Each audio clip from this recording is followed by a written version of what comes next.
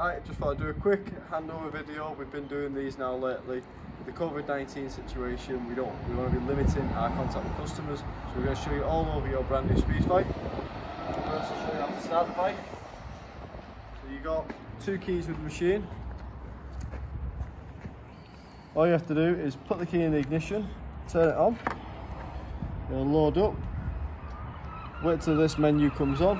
You can use either brake to start it, hold the brake in and press the start button. You don't have to touch the throttle or anything like that, it'll just start up. It's an automatic choke on the fuel injection models, so you just let it warm up. So this is your front brake, and this is your back brake. On the new Euro 4 models, your lights are always on. So as you can see, your front headlights are on, and your rear lights are on. The only thing you have to is you've got a high and low switch here.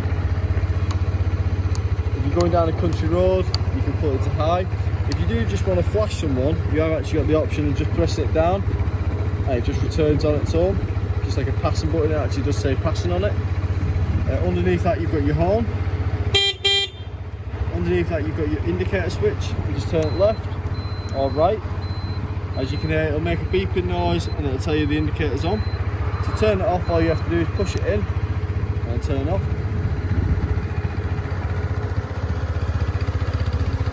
So when you're coming to turn the bike off, all you have to do is turn the key to the middle and the engine will cut off.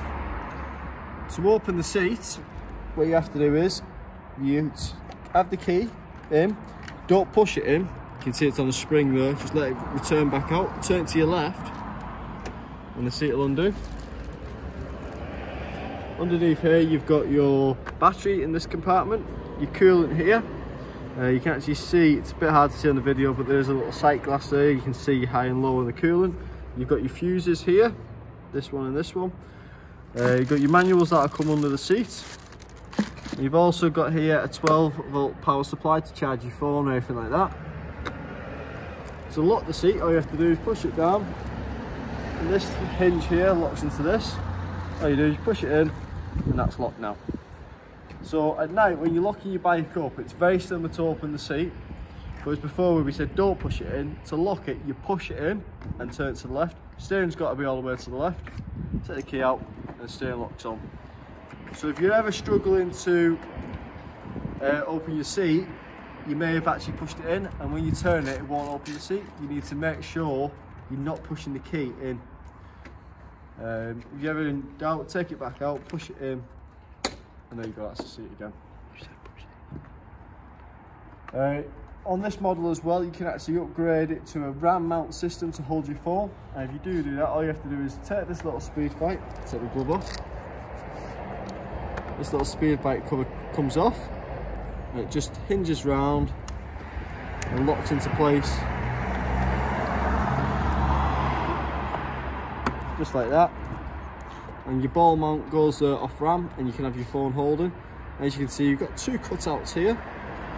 And what's underneath is you've got a little USB port. You can see that in the video. Just there. And that means you can run a wire in here out of one of these little cutouts to the phone mount. And when we're not using it, we just turn it around to make it look a lot neater. I'll show you the clock now. So when you turn it on, you'll see it all light up. This is your engine warning light. This one here is your overheating light. If this ever comes on, stop the bike immediately and turn the engine off and let it cool down. You need to then recheck your coolant, make sure it's not overheating for any reason. This is to tell you your high beams on, and this one is for your indicator. You got your fuel gauge here. This will tell you what speed you're doing, and this is how many miles you've done. You've got 0 miles on the bike, but if you click it in, it'll go to trip. So you're working out how many miles it is to somewhere or anything like that. That's what your trip meter's for.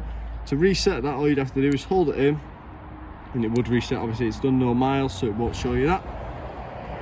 To put your fuel in the bike, it's just down here. All you do is you lift that up, get your key, put it in, turn it to the side, give it a tap. As you can see, it's got a full tank of petrol. All you have to do to lock it is push it back in, turn the key again, pull the key out, and that's the bike. Thanks for watching this video. Oh yeah, sorry, I forgot to tell you about the oil. Your oil is on the right hand side of the bike. To check it, all you have to do is unscrew the lamp cap, the dipsticks on it.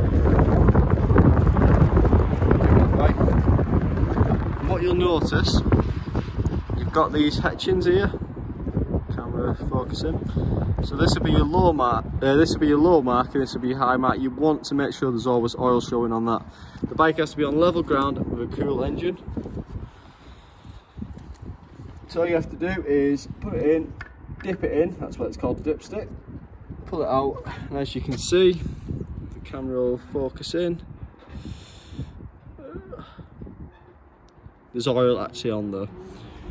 But as I say, you make sure the bike is cold, leave it for like half an hour after running. But make sure you always tighten it up so it doesn't come loose. Thanks for watching the video. If you've got any questions, just give us a ring or message us on Facebook. Cheers.